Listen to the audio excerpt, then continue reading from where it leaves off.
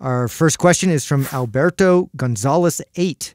What's an ideal split for building muscle mass? Oh, the ideal split. You know, so here's the deal. Of course, there's always an individual variance, right? So the one you're not doing. So workouts that are, I'm going to give some general answers, but of course there could be differences depending on the individual that I'm talking to. But generally speaking, this is true. Generally speaking, and if you ask strength coaches and people who train people to build muscle, a majority of them are going to tell you that a full body 3-day split is probably the most effective for most people.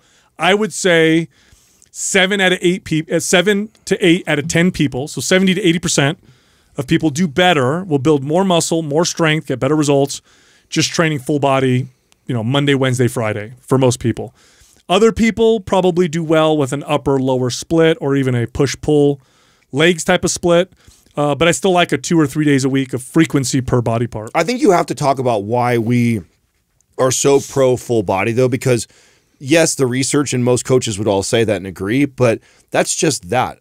For me personally, you're going to go the pragmatism route, right? Yeah. I just think that there is one of the things that it took me a long time to piece that together and figure this out. It wasn't something as an early trainer. I trained my clients on splits just like I trained myself for most of my career. It wasn't until way later when the light bulb went off for me. And what you find is that very few people, unless you're a very competitive, athlete where you're being super consistent or you're getting ready to get on stage, most people are going waves. They're consistent for a while, then they're inconsistent, or they do really good one week, and then one week they only hit the gym once or twice. And that type of behavior, which is most people that I've been trained my entire career, they are the majority by a landslide, by 80+%.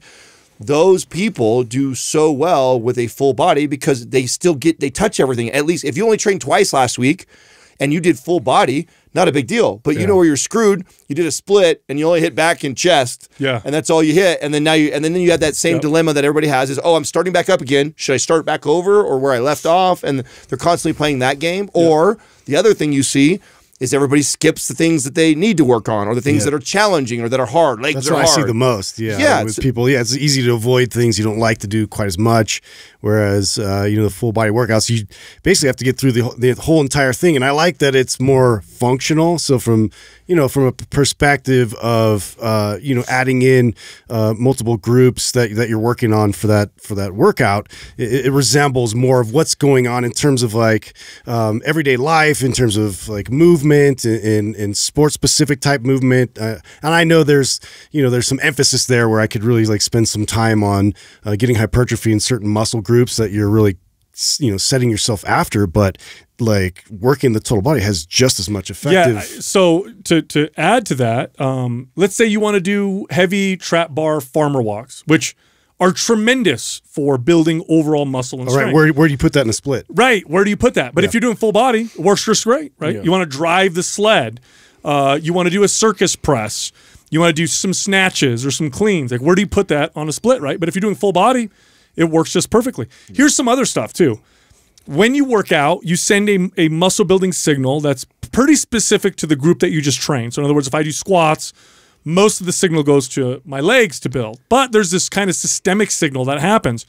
And when you train your whole body, that systemic signal is much louder. You get a louder overall anabolic signal than you would if you trained half your body or a portion of your body. So this is also why it just tends to build more muscle in a lot of people. Also, I mean, you tend to do the most effective exercises, If I'm doing legs on just one day, I'll probably end up throwing in leg extensions, leg curls, and all these other And by the way, why I like talking about all these things, or these aren't the things that come up when you talk about the research and the studies. They've already done this where they've compared average people, and it's superior. Yes. So for most people. So just based off of what the results are, but there's other things that you have to factor in. And you know that if you've coached clients for a long time. If you've coached clients, there's so many other factors that play into someone being successful other than the routine, the split that they picked, or the workout program that they're following. Yes. And a lot of that has to do with consistency and normal behaviors. And I just think that when you do that, and by the way, does that mean I train full body all the time? No, I don't train full body all the time. A lot of times I do splits and I break it up and I change that up all the time.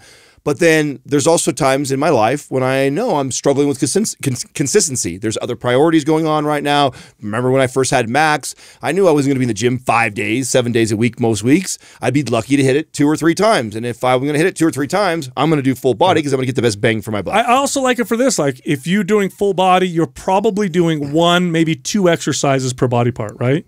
That means you're probably going to do squats for legs. You're probably going to do a bench press for chest. You're probably going to do some kind of a barbell row or a deadlift. Like you are picking the best exercises because you're only doing 1 or 2 per body part.